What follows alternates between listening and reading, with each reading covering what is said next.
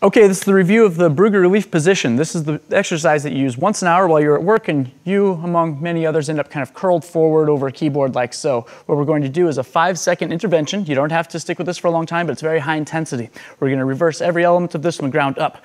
Push your feet into the floor like you're going to perform a squat, pull apart a little bit, drive the hips back, chest up and forward. Spread the fingers as wide as you can, turn your hands over as far as you can, and extend your wrists. If you've ever seen Iron Man, think about him flying as he pushed the hands down, shoulders down. Then finally, you're going to retract the chin like a triple chin. Reach for the ceiling with the crown of your head. Hold that for several moments and relax. Go back to slouching if you like.